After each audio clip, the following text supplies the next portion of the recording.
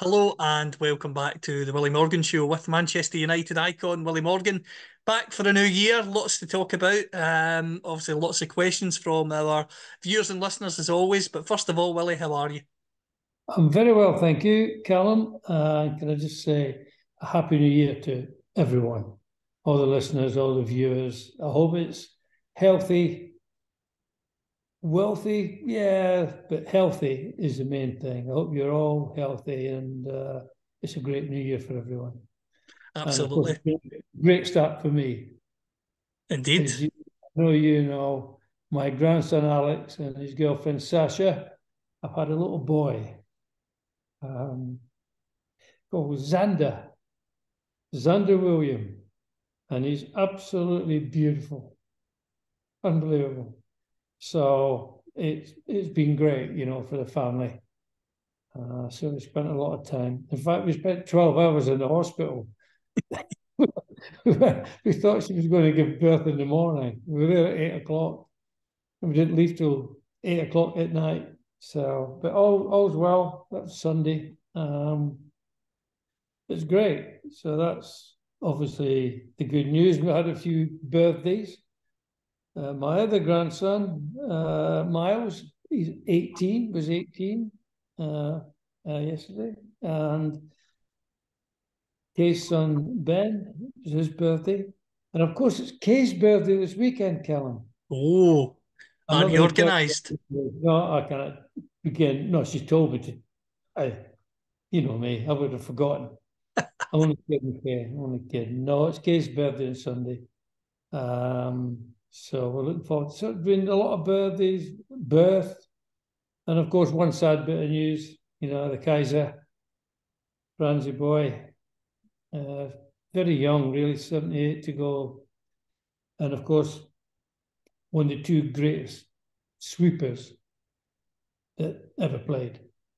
That'd be Franz and Bobby Moore. Very little between them. They were both fantastic players. So yeah, I played against him a couple of times. Very nice guy, very quiet. So that was sad. That was sad news. So, but other than that, just got to get on with it. I actually watched United play Spurs. Scott McInerney, Stevie Wonder would have scored that header. He's a yard out and he misses the goal. He puts over the bar. It's impossible. Vincent was happy though. Cost me 2 points that. I bet he I'm three was. points clear. I'm 3 points clear. Still in your hands. No, it's in my hands at the moment. So yeah, let's hope. I can't see him. I can't see him staying that much longer. I think they'll sack him. He just didn't. He didn't seem to have a clue. And Johnny Evans, Spurs, what is he? What? Why is he back there? Is the question.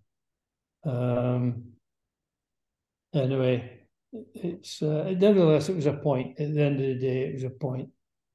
So we'll take that and hopefully can build a bit in it. But they still look all disjointed and all over, especially at the back.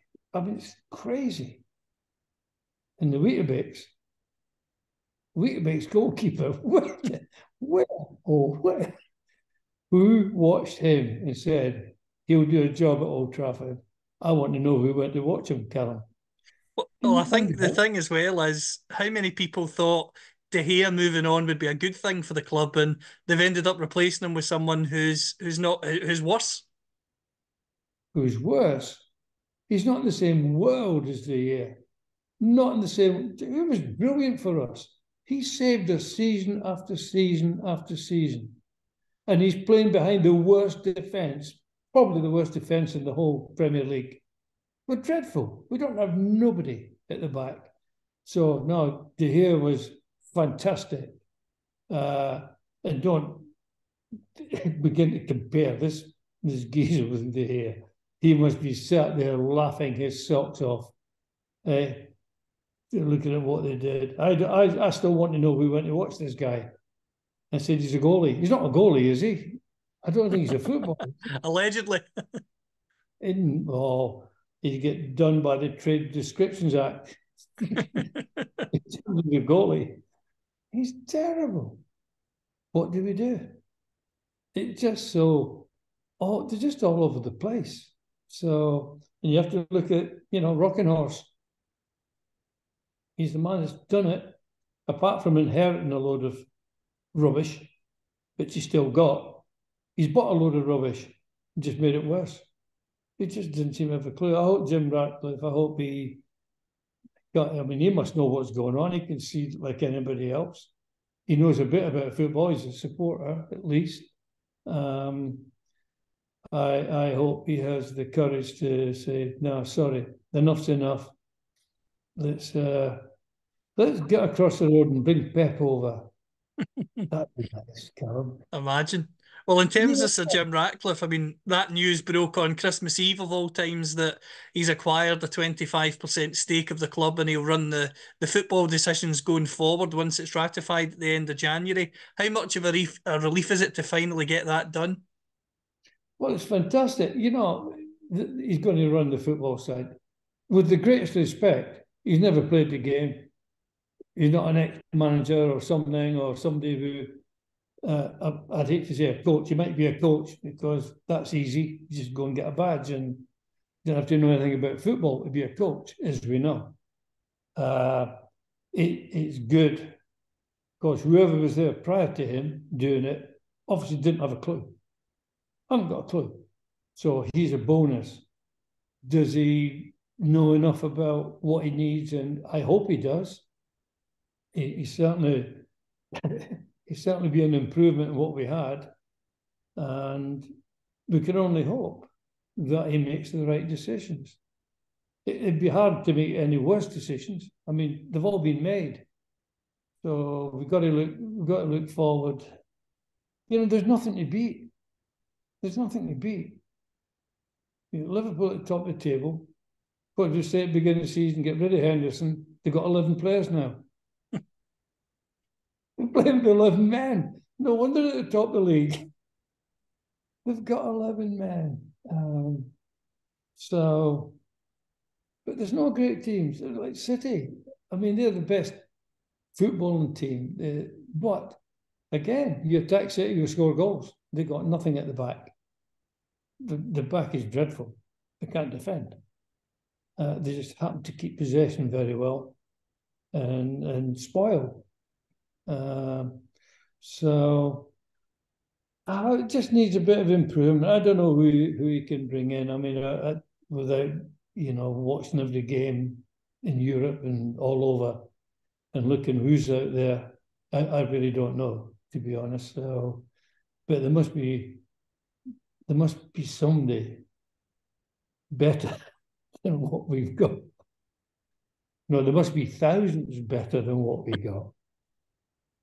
Well, I think the challenge for Sir Jim Ratcliffe. There must be millions better than what we've got. And they don't even play football. So absolutely. Well, as I say, I think the challenge for Sir Jim Ratcliffe will be, as you say, a change of manager, because obviously it's his money that he's now going to put in. So is he going to trust this manager to spend his money on players when, as you've said, the players he's brought in so far haven't been great? Probably not. Haven't been what? Haven't been great. I'm trying to be kind, trying to be diplomatic. Oh, Callum, you're so nice. They're garbage. They're garbage, right? Let's be honest. They're garbage. Now, yeah, he's putting his own money in. Here's a man who's obviously very, very bright in business because of what he's done. Phenomenal, made billions. So he's obviously very bright. And if he can't see the problems, then I'd hate to think who could. I obviously don't know the lad, but I think he got his eyes wide open and he's very astute. And you don't have to know anything about football if you look at what we have, including I nearly said manager, sorry, the coach, who had no idea whatsoever. I sit and listen to him when he's getting interviewed. I think, what's he talking about? He's completely, he just talks a load of rubbish. He didn't say anything. So we'll see. I can only hope. The first thing we have to do, finish the season above Newcastle. Then we'll take it from there. I want Vincent to be unhappy at the end of the season. The interesting thing is, it was confirmed last night in the next round of the FA Cup, United will play away at Newport County down in Wales. Do you think that that could be a potential tricky tie, given how poor United have been, or should they have enough to beat a team like Newport in League Two? No, of course. My God, if you're worried about teams like that, I mean, it's like Wigan. They were saying, "Oh, Wigan's bringing some." Hey, as bad as we are, there's not much. Believe me, it's bad enough in the Premiership without going to the lower divisions. There's nothing there. No, I don't. Newport will beat them, and we should beat them, but we will. I don't worry about anything like that. I just want he has to change. He has to get rid of the managing and restructure everything, especially from the goalkeeper forward, the back four. But back five, if you want to include the goalie, he has to replace all of them. So, and I'm sure Jim Ratcliffe, he knows that. He's not stupid. He's watched United. He's a United supporter. He's watched them in the past. And he can see what's in front of him. So I'm sure he knows exactly what he needs to do. Whether he can do it, you're not going to do it in a few months. You know, it's going to have to be a long-term plan to get rid of the problem United have, that the wages are so astronomical, nobody will take them. Nobody will take them on. It's all right saying get rid of them. I mean, I say get rid of them. Get rid of Maguire, get rid of Wan-Bissaka, get rid of Shaw, get rid of all that, you know. But who's going to take them? Can't pay the wages. So they'll just sit there on their contracts. They don't care whether they're playing or not. They just sit there and see the contract out. And you can't do that, unfortunately. They're going to have to sell to buy. So we'll see. I think there'll be a change. You know, it's going to take him a while. He's going to come in and look at the whole structure. And I think he'll have without a doubt, he'll have a plan. He's not coming in and saying, "Oh, let's see what we can do." He'll have a plan, Jim Ratcliffe. No, indeed. And Well, it's going to be interesting because, as you say, it's a lot of work needs to be done. There's talk about them potentially wanting to build a new training ground, and obviously they want to redevelop Old Trafford at some point, and that's going to cost a lot of money, as well as all the stuff you need on the pitch as well.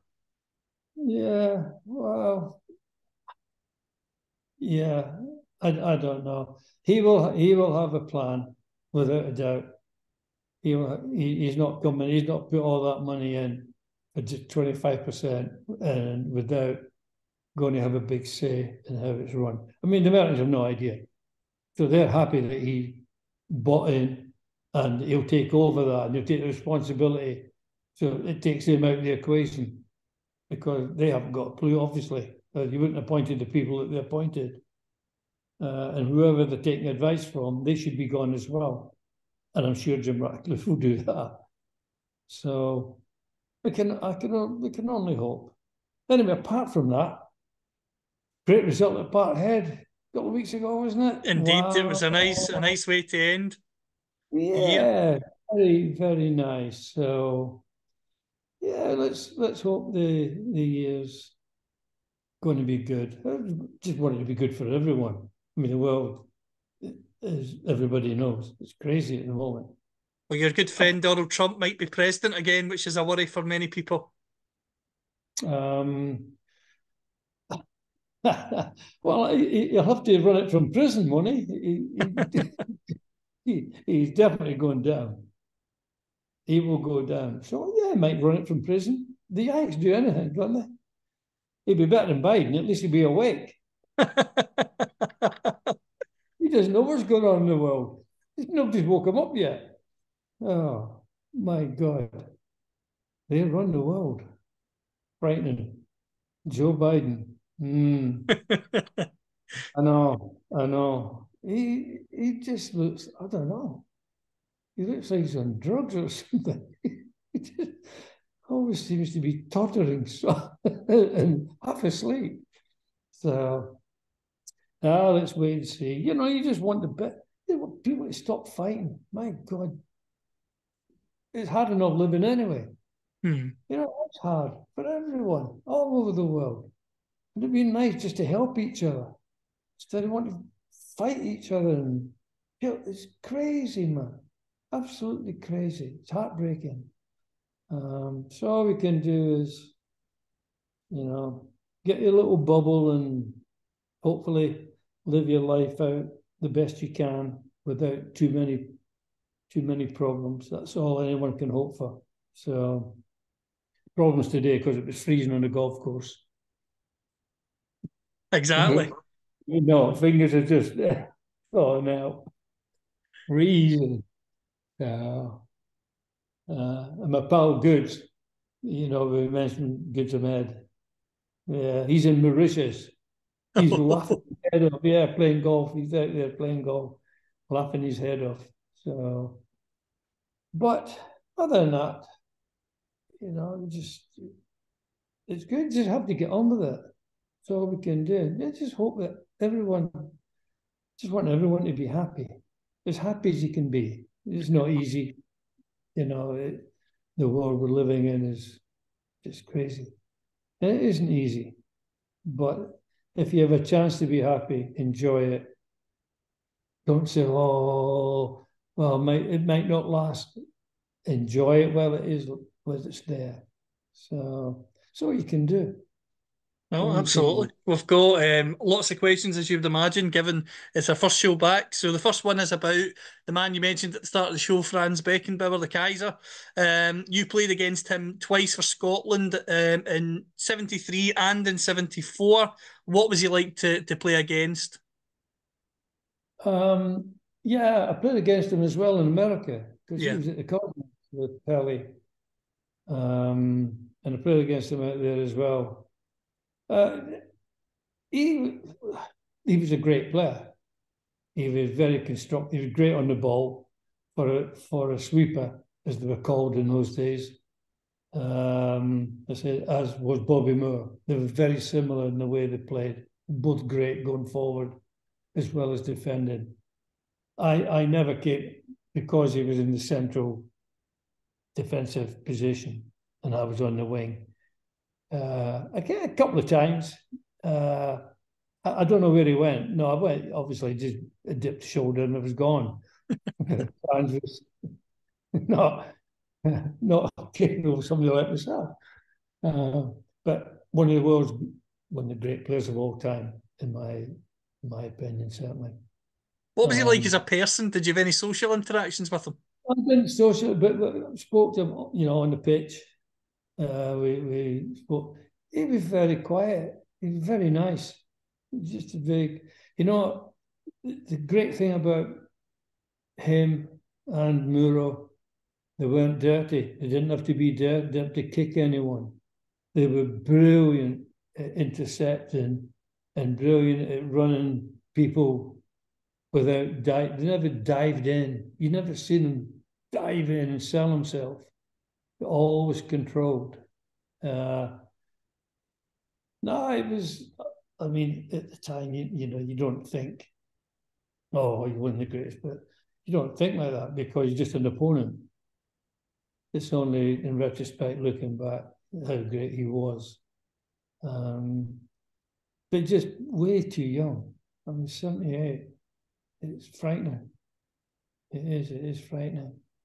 But a great, just one of the great players. And sadly missed. I know he'd be sadly missed by his family, obviously, but by the football world. Because, Pelly's gone, he's gone, Bobby's gone. You look all the greats, George, just greats that gone. And there ain't no greats anymore, apart from Messi. Greats, not in that world, apart from Messi. So hopefully somebody will come up. You got to get rid of coaches. I'm sorry, I divert again. Get rid of coaches and let they have ability. You know, the kids have ability, and they get it knocked out of them because you have to play to the system. You have to don't lose the ball, go backwards, sideways. Anyway, don't lose the ball. It's wrong. Get rid of the coaches and let kids play again, and you get some great talent out there. They can't use it. Let them enjoy. Let them entertain. I mean, you didn't have to win to entertain. You could be, go past 3, 4, 5, and it was great. That doesn't happen anymore. Unless they win, there's nothing. So, apart from Messi. So, we'll see. Whatever. It wouldn't be a show without our good friend Otterman. He's got two questions, as always. Yeah. The first one being, hi, Willie. Congratulations on the new great grandson. Delighted to hear that wonderful news. Will you be available to babysit? I have no doubt that I'm earmarked. Kay and I think are earmarked. They don't do nothing. They'll be available. And, they're only like 10 minutes from us. So, and we've been there every day anyway, as we do it. No, we're the babysitters, man. I knew, knowing you both so well, I knew that'd be the case. I hope he likes golf, because you've been my golf bag. I'll have to get rid of the golf bag. He'll be used to the mere in no time. Oh, you'll know the mere. The second one from Otterman, if you had to pick out one moment as the favourite moment of your career, what would it be? I know it's hard because you've had so many, but if you had to pick one. One. I don't know. I think when I created the goal for Joe Jordan at Hampden, it took us to the World Cup for the first time. I think it was in 40 years or something. The feeling was, great feelings. Said before. Just walking out Old Trafford. But before I kicked the ball there, the feeling of from the fans was unbelievable. You could feel, it was brilliant. But I think that one moment, and realised never got the World Cup, was very, very special. Very special. I don't know the Tartan Army still remember. They're the great, great supporters, by the way. I'm diversing again, but having met them up, or a load of them, up in Inverness when I went up, it's fabulous feeling. Do you know that people feel that much about the country, So, yeah, sort of, man, probably that one. Oh, my first hat. There's plenty of them to choose from. Yeah, that was Old Trafford. Yeah. I think that one. Next question is from David Morgan. Hi, Willie. When you had that mishap with a tennis ball, did the doc really say you are no use to me with one eye when he visited you in hospital? No, he didn't say that at all. He came in on a crutch and an eye patch. That's what he did. Him and friends came in together. And I'm like, hi, Captain Bloody Kid, or whoever he was, pirate. So, no, he didn't say that. We were still great friends back then. One of the saddest things in my life was the fact that it went sour. And it went sour because of him, not me. Because I thought the world of him. I really did. And I still say to this day, he's the best Scottish manager. And if he'd have stayed there, we would have won the World Cup. I would never take that away from him. Other than that, obviously, it's history. What he's done, horrible. But no, I wish it had been different. David, I wish it had been different. Next one, Messi was voted as the best player in the world again. Just an award ceremony this week. How pleased were you at that news that he's still been recognised even in 2024? Listen, he doesn't have to be voted by anyone. What dummies does he need to tell him he's the best player on the planet? Dummies. He's the best player on the planet, period. You don't need anybody to tell him that. Oh, really? Wow. And he's the best player on the planet. And he has been since when he made his debut for Milan. The best player on the planet. So don't need anybody to tell him that. You got these little dummies sat there. Let's vote for... Get a life. He is the best player in the last 25 years, certainly. Or the last 20 years. He is phenomenal. Only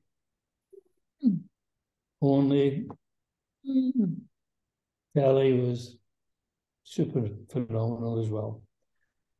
I'd like them both on my team, let's put it that way. Brilliant. It always flies in. Before we go, your usual message for the listeners. Yeah, said before, it's hard. It's hard out there, and you have to look after yourself, number one, but try and look after each other as well.